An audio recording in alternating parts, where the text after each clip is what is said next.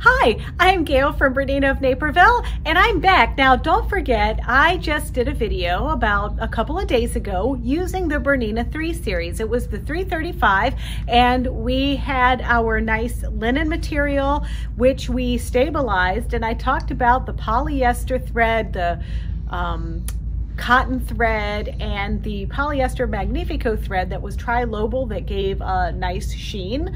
Well, you want to take those same things that we learned on that video. So before you watch this one, you might want to go back and watch Decorative Stitch Clinic for the 3 series.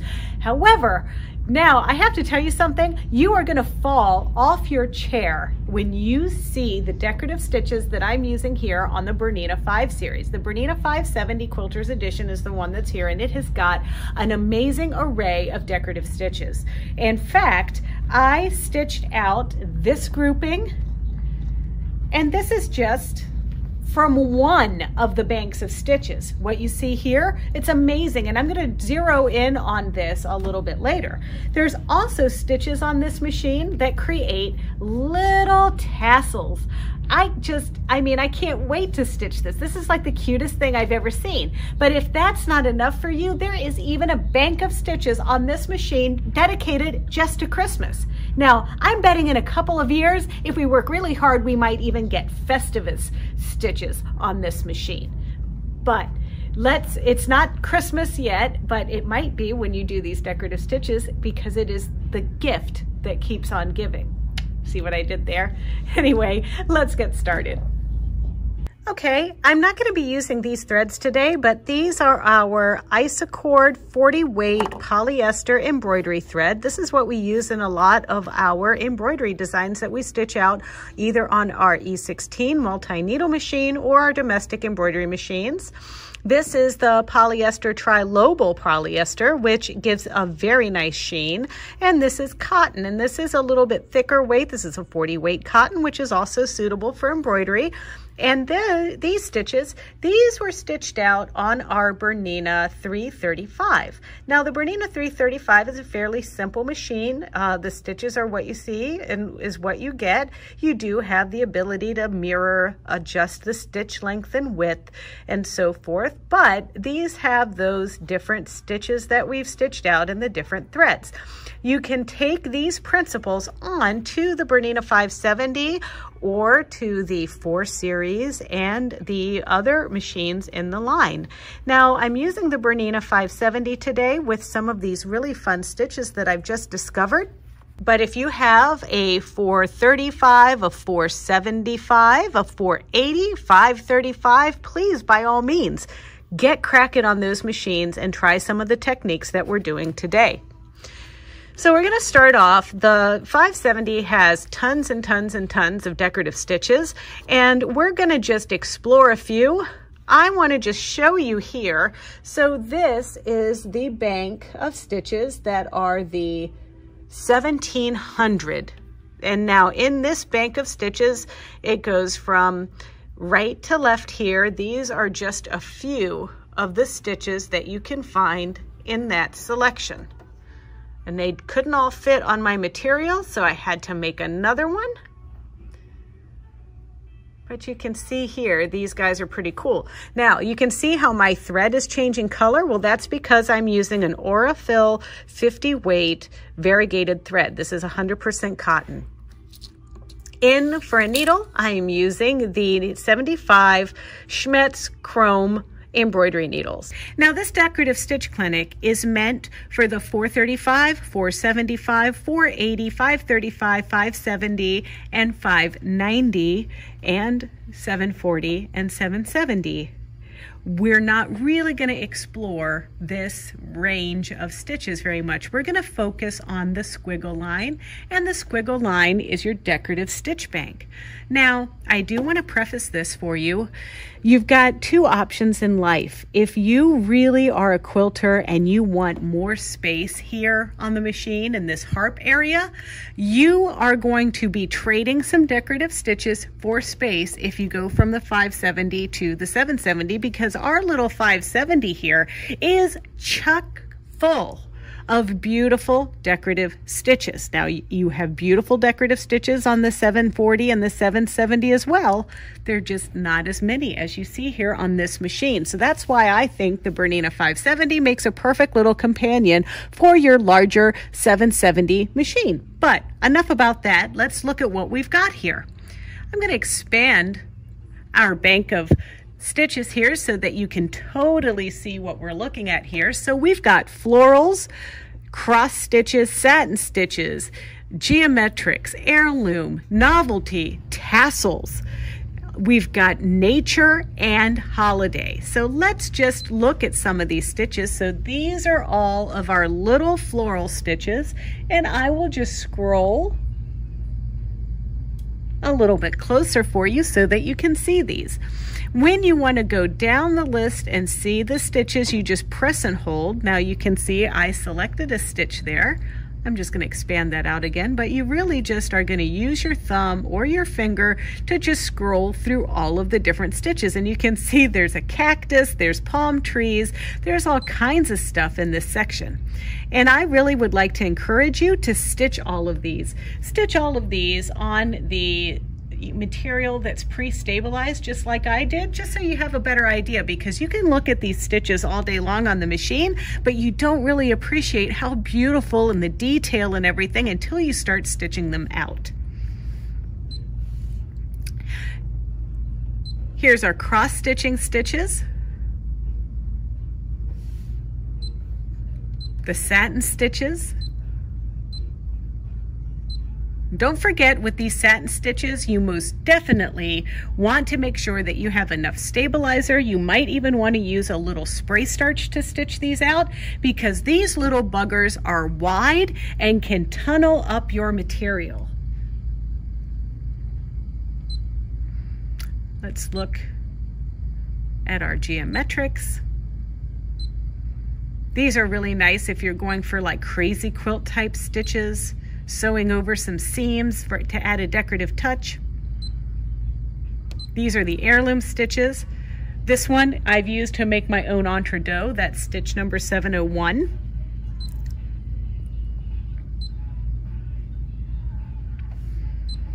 But the two banks that I would like to play around and focus a little bit more with are the 1101 and the 1701. So we're going to start with the 1701. Now I want to show you this particular stitch right here. To me, that looks like an angel wing, like the back of a wing, and I want to show you something super cute that you can do simply with the mirror function on this machine. Then we're going to go in and do a bunch of other kind of fun things. I've selected stitch number 1702, and I'm simply going to stitch this down my pre-stabilized material. You'll also notice that I have foot number 20C on. Foot number 20C, the C means that it's got a coating on the foot that is a wide foot, and it tells the machine that it is okay to do a 9mm wide stitch. So I've got foot number 20C on, and I am going to line my foot right up here at the very beginning of my edge of the raw edge of my material, and I'm just simply going to stitch this stitch.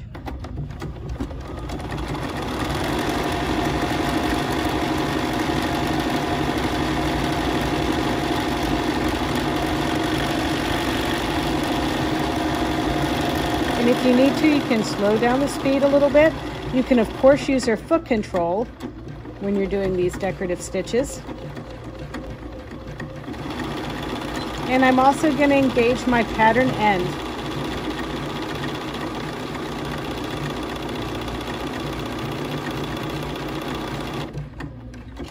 And cut. And there's my half of my angel wing. So now I'm going to go up to my machine and I'm going to press the information button. Okay, so when I press the information button, I get some other things that I can do to the stitch here, and I'm going to mirror it. And you can see here on the screen how that's flipped this wing to the other direction. So now I'm just going to focus my attention back on the foot and stitching this out. I've got my previous stitch out here, and just like I did before, I'm going to line this up, lowering my presser foot, and I'm going to line this up right at the edge. Now I'm going to stitch it out.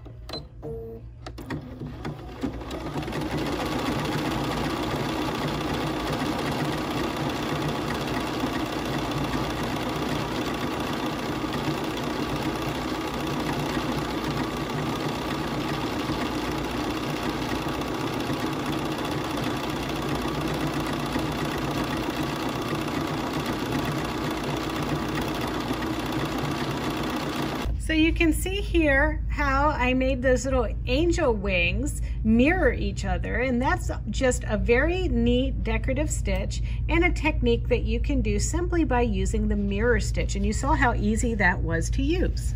Another bank of stitches that you're going to really enjoy is the 1100 bank, and those are the tassel stitches, and the tassel stitches are literally meant to be tassels. In my example here, you can see I've got a cute little tassel, and we're going to stitch this out, and I'm going to show you one. I'm just going to simply stitch a tassel, and I'm going to pick stitch number 1115. So you can see this cute little stitch and see that wide stitching that it's taking. That's the tassel.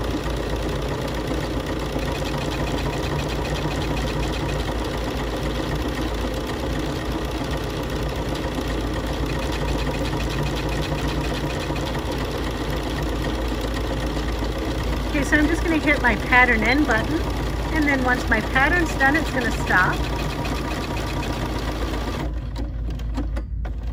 cut, and lift my presser foot. So here's our stitch out here of our cute little tassels, but they're not quite tassels yet until we use our little magic scissors. And the way that this works is we're going to turn this upside down, and we're going to trim our bobbin thread. And we're simply just going to cut that bobbin thread right at the bottom. The bobbin thread is my white thread. And there's a couple ways that we could do it. We can cut it really close to the stitching and actually cut the colorful thread on the bottom, and that's going to give us like a fluffy edge, or these ones earlier that we cut will give us a loopy edge on the bottom. So let's turn that over, and let's pull out our little tassels.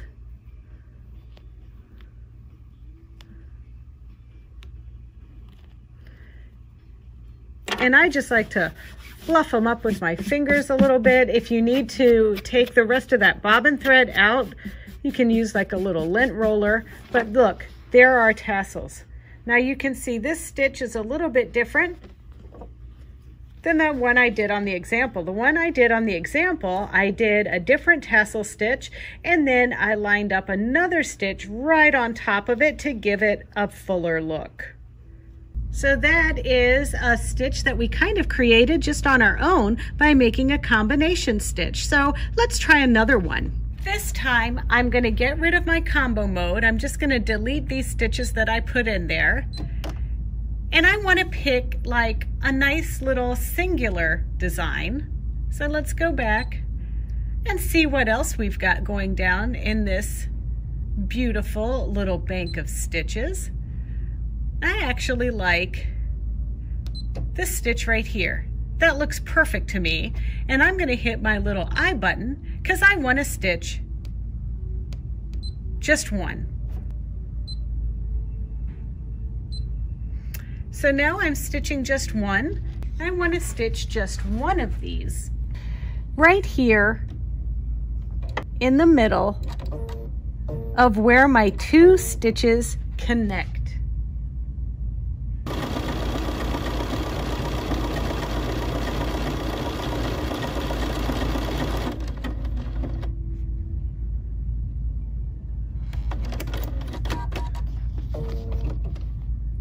And look, I added a little flower right into the middle of that stitch. All right, let's pick another combination of stitches to create. Well, since I talked up the holiday section so much, I thought it was only fair that I actually show some of them to you. So if you wanted to create a little trim on a napkin, a tablecloth, a hem on a holiday dress, you can just pick some of these different designs. I've got the tree there, the little pine tree, and maybe a reindeer, and then a pine tree again, and then maybe a stocking, and just strung a bunch of those together, and we can kind of preview what we have here as we go up the line. And see that? So now we're going to stitch that out.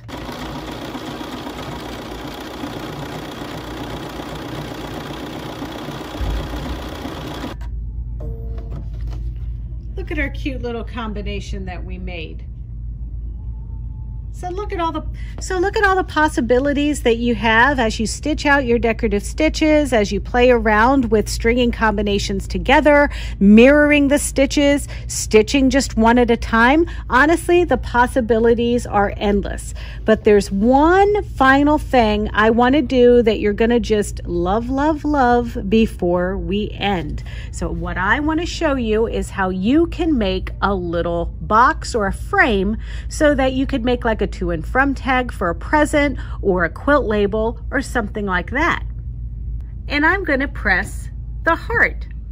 Now, this isn't just Christmas. This has Valentine's Day. It's got some other stuff going on, but I'm going to pick these hearts. I'm going to open my little I button and I'm going to go to pattern, repeat. And I want to repeat 3 of these hearts. So now when this stitches out, it's going to do this section of heart, then the second section of heart, then this third section of heart, and then it's going to stop, and the needle is going to land in the down position, which is going to allow me to stop and pivot. So I'm just going to start kind of in on my material like this, and I'm going to just press my button and go. And the machine is going to stitch 3 patterns. There's the first.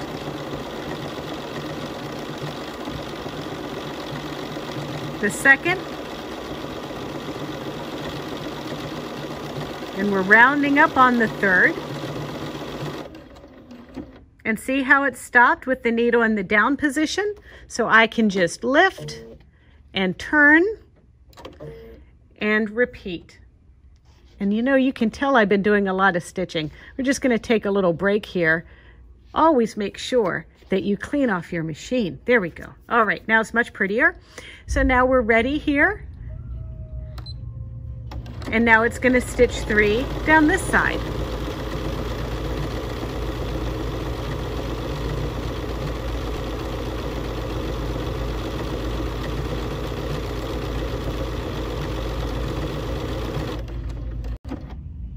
All right, then I'm going to lift and pivot and come back down and aim from this side down to that corner.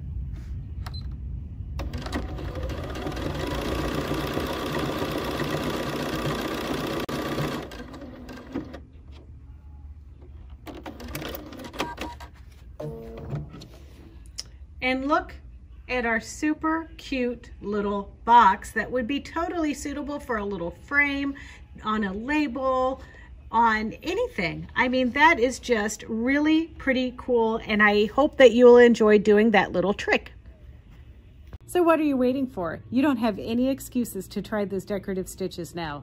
It's going to be really fun, I promise, and you might just unleash your inner artist when you stitch some of these things out. Hey, if you want to see more videos like this, don't forget to check out our YouTube channel. It's youtube.com/BERNINA of Naperville.